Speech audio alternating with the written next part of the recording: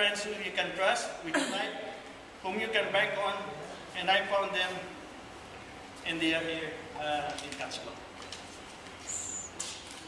The Magic Pie.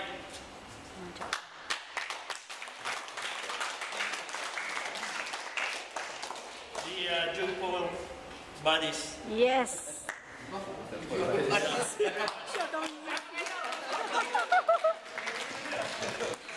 Third and the last is probably the hardest challenge that I have faced all my life, and it never fails every time. It is the words that I could never put across. It's difficult for me to say. The words that goodbye, farewell, mga kapatid. See you later.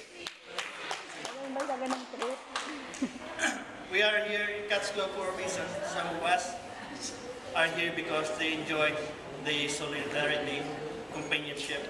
Some are willing to share what they have learned, and some are here because they are bored staying home, and some are here because they have found their second home and their second family, and some are here because they aim for the top, the black belt. Lahat tayo may mga challenges.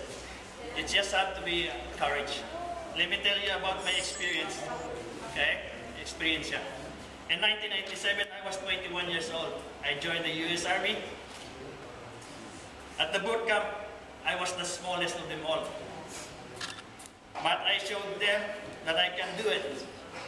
And a lot smarter than them all. Yes. Yes.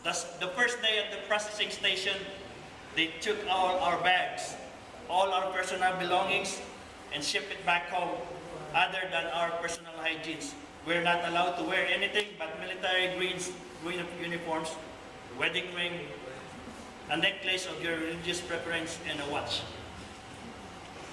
Wala kaming mga damit na we cannot wear your civilian clothes. Wala kami civilian clothes. The only thing I have is the military green uniform. After we were processed, we were issued our gears in a duffel